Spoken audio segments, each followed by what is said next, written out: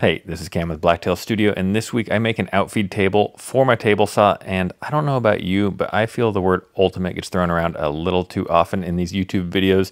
However, my vocabulary isn't strong enough to come up with a better adjective, so for now, this is just the Outfeed table video. Some of you might have seen my Workbench video a couple of weeks ago where I made my new miter station / workbench out of this 80/20 aluminum extrusion, and I thought it was really cool. I liked using this new medium instead of wood or having to learn how to weld or something crazy like that, but I figured there had to be a better way. So I reached out to this company called Framing Tech, and I kind of told them what I had in mind, and they drew everything up for me, and they basically just sent me a kit that was bolt together. So it was this really easy design, and they can make it in any size, which I thought was really cool. There are no instructions with these kits, which made me nervous at first, but soon I saw how intuitive everything was, and everything is with this really cool fastener system, and I'll show you exactly how these work, which will help you visualize when you're putting your kit together if you do decide to get a similar kit.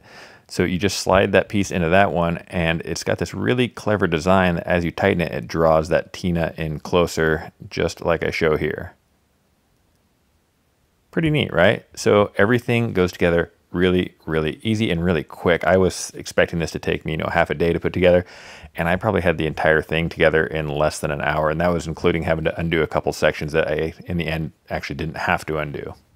Someone on Instagram had commented saying that aluminum is soft and it's going to sag over time, and especially if I put something heavy on the middle. And one of the guys from Framing Tech chimed in and said that he ran an analysis on this particular design, and they showed a 2,000-pound load evenly distributed across the center was going to show less than 1/8 of an inch of deflection. So I thought that was pretty cool because I had no idea they actually ran an analysis when they are designing these tables.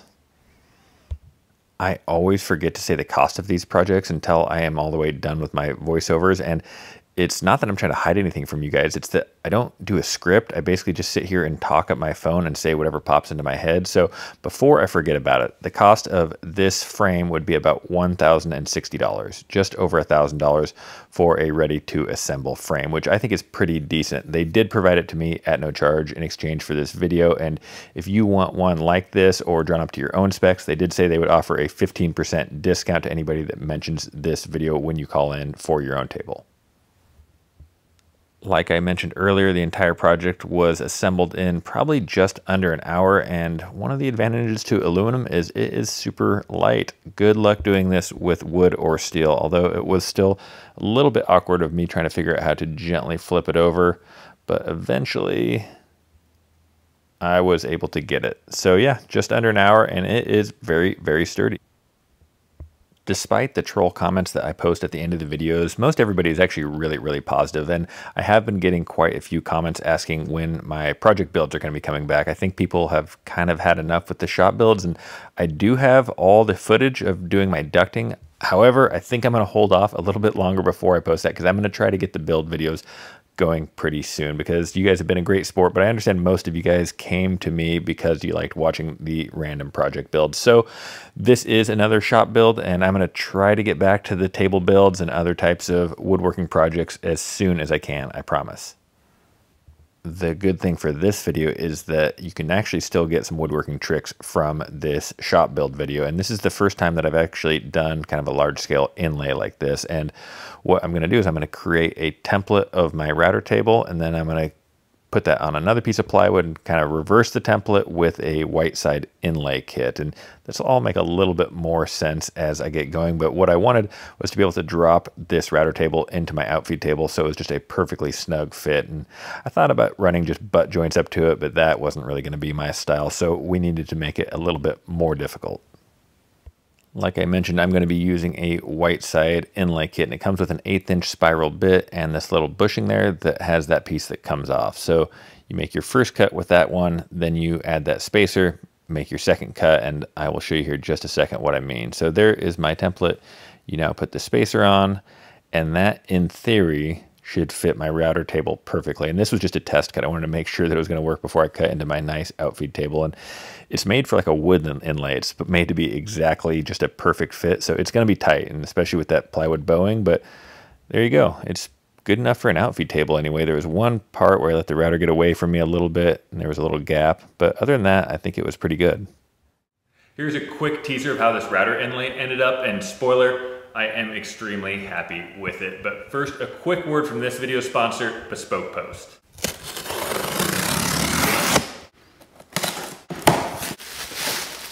Look at this freaking thing. I don't know, is this a garden tool or a knife? No, this is like a trowel. This is like an extreme trowel. Look at that. I've never seen a trowel with a gut hook before, by the way. Oh, there's more. There's this. I'm gonna have to dig deeper to find out what this is. No, I need to know what this is. I don't have any idea what this is. I gotta figure out what this thing is. Is there a card in the box? Oh my god, it's a bird call. All right, start rolling. You've been rolling. Oh, I have been rolling. All right, so get it up close on that. Just had to go off screen to ask my wife if she knew what this was, and apparently she has better eyes than me, but it's a, hold on, get the mic up here. It's an Audubon bird call. You probably whistle like a sucker. You need your own bird call. Okay, we have a 30-foot USB camping light. This is a perfect tool roll up, so I can put my chisels in a nice soft canvas bag. This is actually really cool. What else? We have a jar with an X on it. Oh, it's a candle. It's a candle. River #2 face oil. I think, does my face need oil? Tell me, my wife's shooting this. She's nodding. She says my face needs oil. I thought my face was too oily, but apparently I've never had face oil before. It's exciting. Hot sauce. I love hot sauce. I put hot sauce on everything. I put hot sauce on my sandwiches, and if you do not hot sauce your sandwich, you aren't doing it right. And a Hornitos gift, well, not a gift certificate, a discount code for Hornitos, which Hornitos is actually my favorite tequila. Not sponsored, but should be. Hornitos. Hornitos. All right, last box. Whoa, is this legal? I didn't tell them that I'm only 19. This way you can buy the cheap liquor, put it in here, and just tell people it's like $400 a glass. This is great. If you don't have like $70,000 worth of tools, you can tell people you made this yourself with whatever tools you do have. All right, I feel a lot better now that we figured out what this is. And if I didn't mention before, each box has at least $70 worth of stuff, despite the fact it only costs $45. If you want to pause a month, you want to skip a month, you can do that anytime. If they get the box wrong, you can swap it or exchange it completely hassle-free. And I love the fact that they do all the hard work. I do not like shopping. They do a good job finding the cool off-the-radar brands of stuff that I didn't even know I needed or stuff I didn't even know I wanted. So head to bspk.me/blacktail or just click the link in the description. Promo code blacktail to get 20% off your first box. On my Workbench video a couple weeks ago, I used a 1/4-inch black melamine sacrificial top because I'm always damaging my tops and wanted to be able to replace it a couple years down the road really quick and easily. So you might be wondering why I didn't do the same thing here. And the main reason is that I'm cutting that router table into it, and I didn't want to have to do a new inlay every time I replace the top. So what I did was I went with a lot more durable material, and this is kind of a higher end laminate. It's called Mirlux, M-I-R-L-U-X, I think. And I got this from that same specialty hardwood dealer that is about 10 minutes from me. It's Hardwood Industries, if you happen to be a Portland local. They have a couple shops in Oregon. And it's not this glossy. This is a protective coating that comes on it. And it's kind of expensive. It was like $150 a sheet. So it's a little bit of an investment. But for a workbench that's going to get a lot of use and abuse, I figured it was going to be worth it. One of the downsides to this white side inlay kit is that it could only cut about a 1/4 inch down when I have that template on top. So I had to try to not cut past my line with the jigsaw, and then I came back with my flush trim bit, and this is the Big Daddy bit. That's the actual name. And no, you don't need a bit this big or fancy. It's just the only one I had with the bushing on top. All of my other template bits have the bushing on the bottom. So this is what I used for this part here. And you also notice how much dust is there. Wait till the end of the video when I do some more flush trimming and I actually hook up the dust collection. And I felt pretty dumb for not doing it here because this Festool dust extraction works really, really well. I mentioned it was going to be tight, and it was definitely snug, but that's what we wanted, right? We wanted it to look like a professional inlay, and if you have a buddy with a CNC machine, definitely use this as an opportunity to have them cut this out for you, because it'll be a lot easier and fit a lot better. Although mine actually fit pretty good. I was pretty impressed with this little white side router inlay kit in the end. Next thing I had to do was attach the other side to it, and most people aren't going bigger than a 4x8 outfeed table, so you won't have to do this. And I have a domino, so I figured I might as well use it because it was going to really help with the alignment of these sheets. It would be a real pain if you had, you know, a little 1/8 gap from one sheet to the other. It'd always be catching tables as you're sliding them across. So I used the domino, it worked well. A couple extra long pipe clamps hooked to other long pipe clamps, let it sit overnight, and this is what I came up with to attach the top to the base. And the kit they sent me actually didn't come with these. I had to order these myself. They are made for this 45 series extrusion though, so they're going to sit just perfectly flush with the top. And these are just some regular old, I think, wood screws or cabinet screws. And I intentionally built it slightly oversized so I could use this flush trim bit and come back and cut it down to the perfect size. And I actually messed up on a couple parts where it didn't quite come out to the very edge. So there's like an 1/8 gap on a couple sections. So might not be ready for a luxury home, but again, probably fine for an outfeed table. This countertop material actually comes in a million different colors. There's like gloss white and flat white and gloss black and gloss red, and there's even like a stainless material that you can get with this. So a lot of options. I went with this cool satin black, which I really like. I use this glide coat on all my tools, cast iron. It works really, really well. It'll repel adhesives and make things just slide on it very easily. I watched a video on how to make these Festool vacuum clamp mounts for a vertical mount, and they're supposed to go on a Festool MFT table. And this is something I didn't even think about when I ordered this extrusion outfeed table that I think is really cool, because you can add all kinds of brackets to it. And here's how those T-nuts work. You just slide them in and then they spin automatically.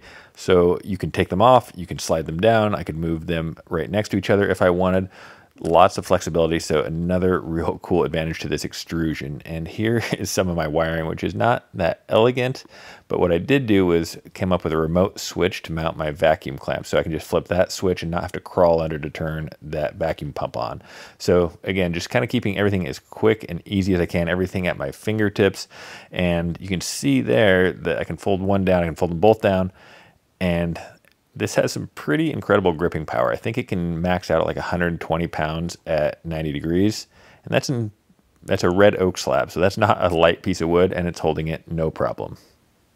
I call these vacuum clamps my favorite tool that I don't need, because really you can accomplish the same thing by sanding something on a table. And for large pieces of wood like this, they're actually not as useful as they are for a small piece, because the small pieces are the ones that really like to wander on you when you're trying to sand them. And they cost about $1,300, so it's a lot of money, especially for a small, you know, garage shop. But I really, really like them. And here's one thing I have to adjust. Wasn't a surprise. I knew that was going to happen, but I'm going to have to undo that and attach it with magnets or something later. One of the themes of my shop that I've tried to maintain is keeping everything as efficient as possible and as automated as possible. And one thing you can do to your shop that I've done that I think is really cool is adding these iVac blast gates, and just demonstrating how they work here. But you turn your tool on, the blast gate opens automatically. It also powers your dust collector on and runs it as long as you're running your tool. Then when you turn your tool off, it will close the blast gate and turn the dust collector off. And there are some other options where you can have it keep running for a predetermined amount of time if you want, or you can have it shut down as soon as you turn your tool off. So just a really cool feature and something you can do to make your shop a little bit smarter. All right, each week I like to end our videos with a little call to action. So what we do is we start our question or comment with a different word or phrase each week, and that does two things. Is the first thing, it lets me know you made it all the way to the end of the video, and I can give those people a little bit of credit and answer all of those questions or comments first.